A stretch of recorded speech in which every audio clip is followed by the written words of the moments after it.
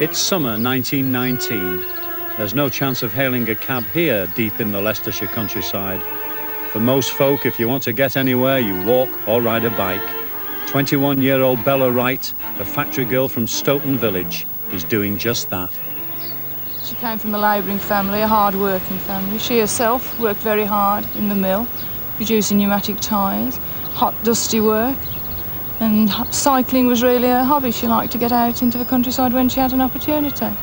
And on that particular day, she was cycling over to Galby, I believe to see her cousin's child for the first time.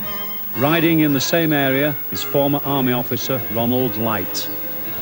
He came from a very well-respected Leicestershire family. He'd been to public school, and really no effort had been spared in his upbringing. The image that he gave really was that he was an officer and a gentleman. Bella had been having problems with her bike. One of the wheels appeared to be loose. Hello. Have you got a problem? I think there's something wrong with my bike. Have you got a spanner? Sorry, I don't carry spanners with me. As neither of them could repair it, and it seemed serviceable enough, Bella continued her journey, joined now by Ronald Light. A short time later, they arrived at the cottage in Galby where Bella's uncle, George Measures, lived. I'll be about 10 minutes. In fact, Bella was inside the cottage for more than an hour, and her relatives noticed a man hanging about outside, apparently waiting for her. They said to her, "Do you know him?" And she said no, but if she waited long enough, she hoped he might go away. He didn't. See you then. When Bella finally left the cottage, Ronald Light was still there. Her family watched the couple walk their bikes out of the village. It was the last time they saw Bella alive. An hour or so later, Joseph Cowell, a local farmer, was driving some cattle along the Gartree Road, a couple of miles from Galby, when he came across the body of a young woman. It was Bella. At first, it was thought she'd been killed in a freak accident, falling off a bike. A doctor called to the scene declared she'd died from natural causes. But the real reason came to light thanks to the local bobby, Alfred Hall. P.C. Hall intuitively believed Bella's death hadn't been an accident. He examined her corpse himself and found what everyone else had missed because of the blood, a bullet wound just below her left eye. Alfred Hall returned here to the very spot that Bella's body had lain. And nearby, he found a .455 bullet, probably fired from a gun like this, which was commonly issued to officers in the Great War. And here in this field, he found a dead crow, a bird which was to play a bizarre part in this case later. It was now accepted Bella had been murdered. For some reason, she'd fallen from her bike, and as she lay terrified and bleeding by the roadside, she was shot at close range in the head. For months, the police search for her killer dragged on with no success. They knew they were after a man on a green bicycle who'd been seen with her, but he'd disappeared without trace. Then, a stroke of luck.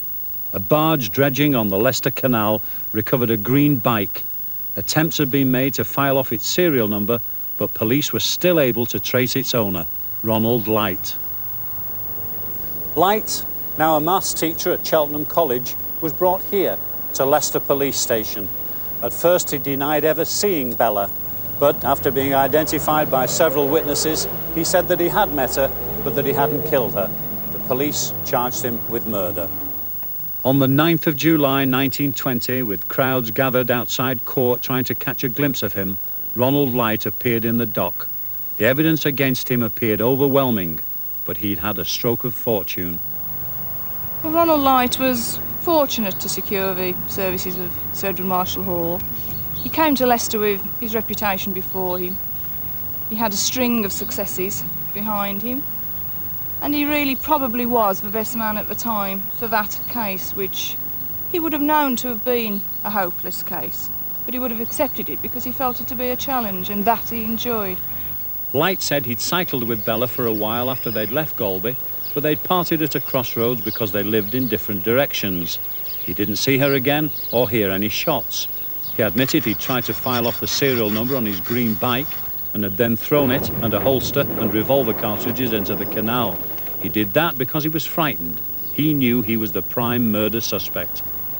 Despite all the damning evidence, his barrister, Sir Edward Marshall Hall, brilliantly succeeded in putting doubts in the mind of the jurors.